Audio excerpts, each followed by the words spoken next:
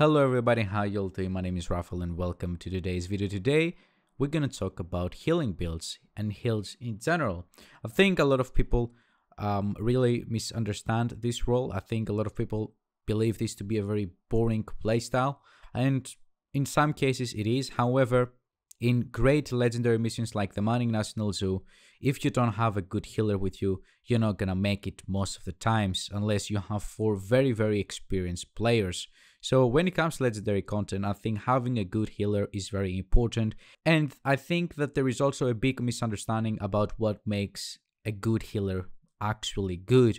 Some people will say just get as much skill repair as possible on your build and you should be fine. That's not the case. So in this video, we will start off with me showing you the build, and then I will go over 4 very basic things every healer needs to understand in order to be as good as possible and help his team as much as possible. Those 4 things are understanding your kit, having good game awareness, prioritizing your heals, and be okay with failure because it's gonna happen. We're gonna talk about those things later in the video. For now, let's talk about the build. The build, as you can see here, it's pretty straightforward and pretty standard, I would say. We have the Scorpio, which allows us to offer to our teammates an additional 20% damage. And most importantly, in case something goes wrong and an enemy NPC is very close to us, we can use our Scorpio in order to add some status effect on him, like poison, shock, and things that are gonna slow the enemy down and maybe give us a chance to survive, give our DPS players a chance to get back and save our ass. When it comes to the rest of the pieces, of course, we have 4 future initiative, simply because it gives us 30% repair skills, 15% skill haste, 30% skill ratio, and then the 4-piece bonus increases our and our allies' total weapon and skill damage by 15% when at full armor. This is another nice DPS buff that we're offering to our team. When you repair an ally, you and all allies within 5 meters of you are also repaired for 60% of that amount. In my opinion, that's not very useful when we're going with heals like the Chem Lancer and the Healing Hive, simply because all my teammates are getting healed at the same time.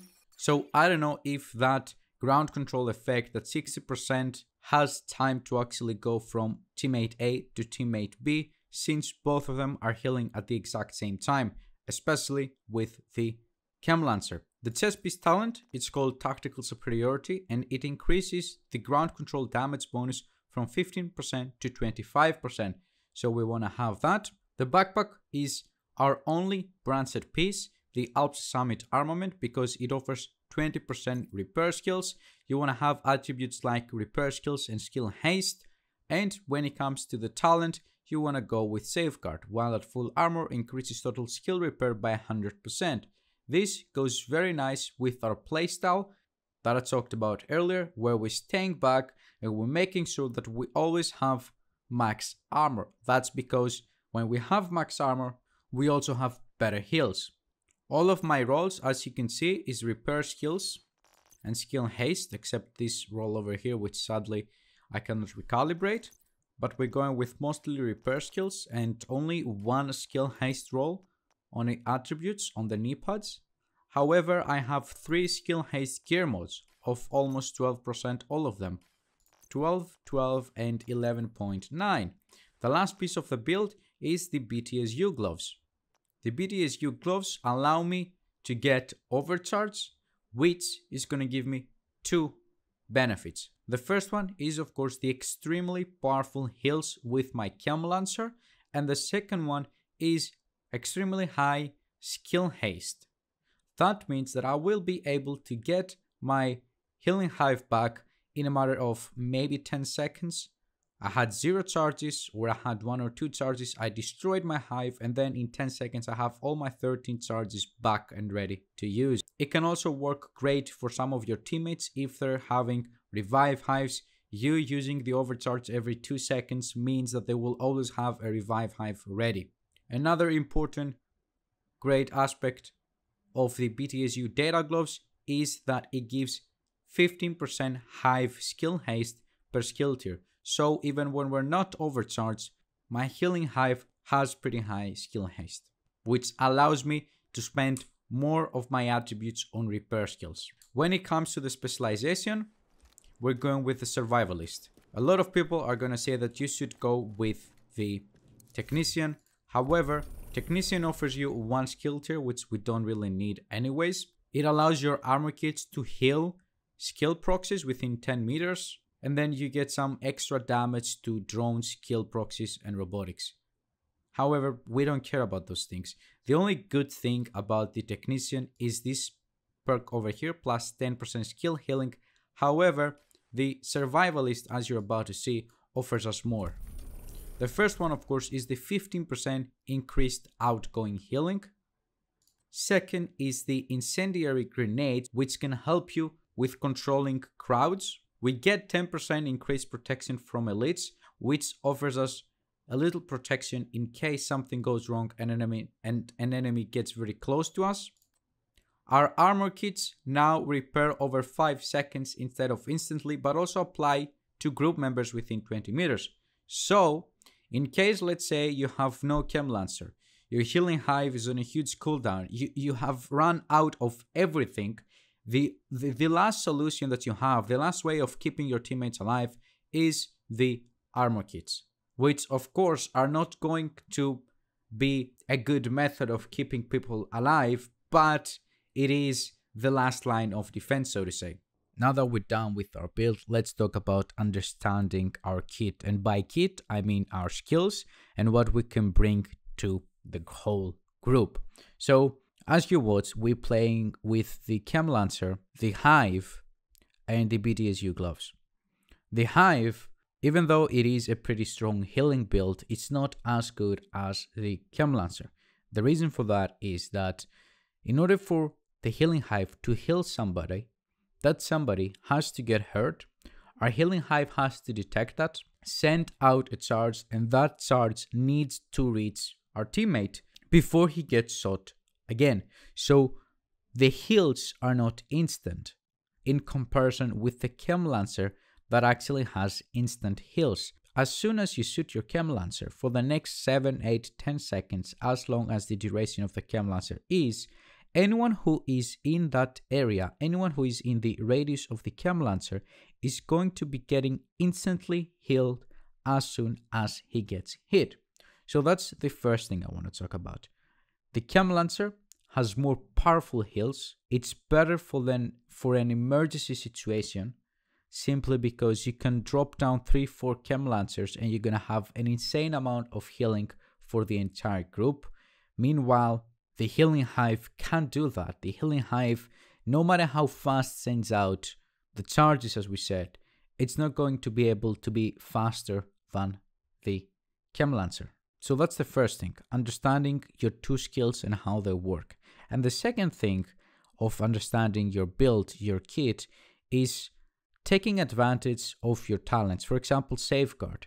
Because we're running with Safeguard, in order to be as efficient as possible, we always want to be behind everybody and taking as little damage as possible, because we want to have Safeguard up and running, procced for the most part of the fight, because it increases our skill repairs by 100%. That's a big boost for our skill repairs.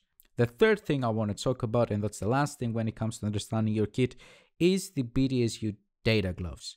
And that has to do a little bit with game awareness as well. So here is where the game awareness part starts. So the BDSU data gloves, as we said, have two very powerful uses.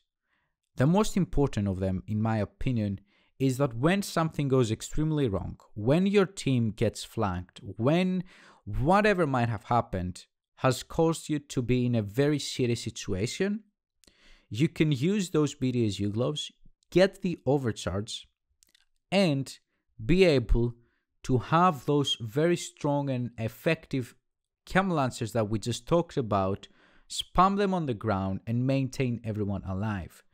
The overcharge doesn't only offer us extremely fast skill haste for our hive to be back sooner, it also increases the radius and the effectiveness of the Chem Lancer. You being able to predict what's going to happen in the next 10-20 seconds, you being able to predict a flank, you being able to calculate how many charges you have left on your hive, how many chem lancers you have, how many enemies are pushing us at this very moment, and reach a conclusion which tells you if you should use that overcharge or if you should tell your team, you know what, fall back, we're running low on heals, very soon I'm not going to be able to keep you all alive, is a very, very important skill for a healer to have. As you can see the gameplay in the background, my healing hive was very low, I destroyed it, I got the overcharge, we're getting pushed both from the left and from the right, we have no cover here, so I'll tell my team, don't worry, I have overcharge, I throw down all the chem lancers, and I'll tell them, just do DPS, don't worry about staying alive, you're not gonna die. But if I wasn't paying attention, and I haven't used the overcharge skill or the overcharge aspect of the BDSU gloves as soon as I did, we would have wiped. The next thing I want to talk about is prioritizing your heals. And what I mean by that, in a lot of situations, especially when you play with random groups and not clanmates with who you can communicate from a Discord or from in-game voice chat or whatever that might be, you're gonna have groups that run all around, they're not staying on top of each other, they're not really helping you, so to say, they're not making your life easier. At that situation, you have to say, okay, who is the most valuable guy on this group? Who is the guy that no matter what has to stay alive? That most of the times, at least in my opinion, is the best DPS guy. The guy with the highest DPS, the guy who can kill enemies the faster, is the guy that when everything goes wrong and I have to decide which of my teammates are going to die, this is the guy that stays alive. Because it's the guy who can kill everything and keep us from wiping. I can keep this guy alive and have higher chances of not wiping than, let's say, keep the two guys who don't know what they're doing. And the same, of course, applies to yourself. You, as the healer, must always be the last guy standing. If you die before that, you effectively made the situation much, much worse because now your team has no heals at all. Your healing hive, as soon as you go down, gets destroyed. Your chem lancers disappear.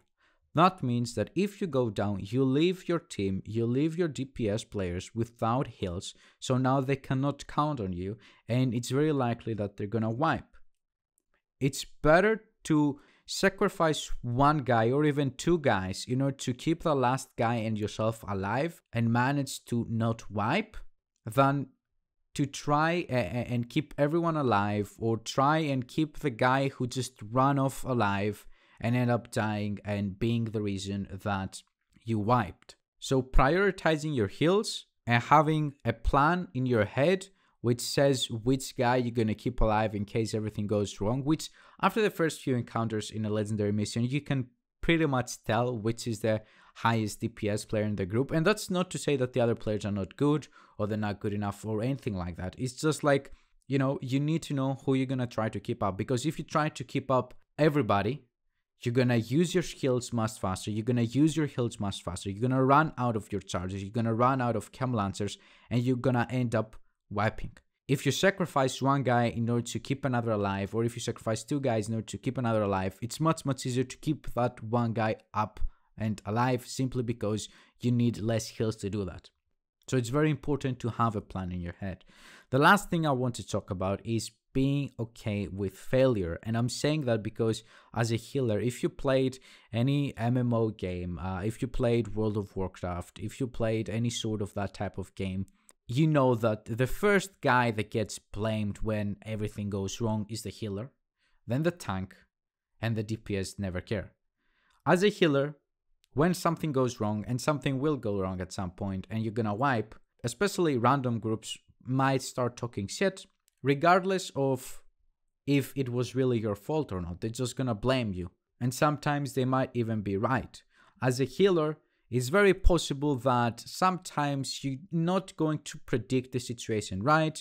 You're gonna use your heals faster than you should. You're gonna run out of charges. You're gonna do something to fuck up. You're gonna try to save the guy who you should have left to die. you're gonna get yourself killed as well, and you're gonna end up wiping. It's gonna happen sooner or later. People are going to be mad at you, I'm telling you, especially if you're playing with randoms, and they might be toxic.